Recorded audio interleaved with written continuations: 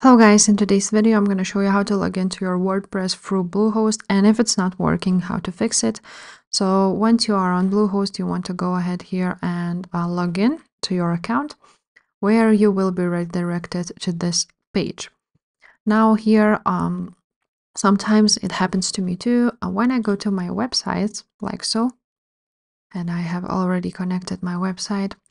Sometimes this button doesn't work, and when I go to my settings, this button at the top, as you can see, it's now not working and I cannot click on it. So what you want to do is, first of all, clear the cache of your on your browser. This is the first thing. Or you can also try and connect to Bluehost through a different browser. So for example, through Brave or for example, Safari. I'm now using Chrome too, so I should use something different like a Brave browser and try to log into your Bluehost like so. So this button would work.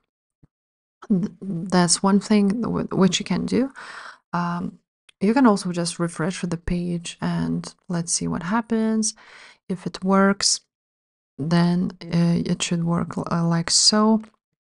But there is another option to go on advanced settings and go ahead to your cPanel, like manage your cPanel here. And now you just want to go ahead and scroll down until you see scripts and WordPress. So you want to click on it, and now it says to install it, but basically when you will click install, it will open up your WordPress account. So again, if this doesn't work, I'm just gonna click on this on websites again.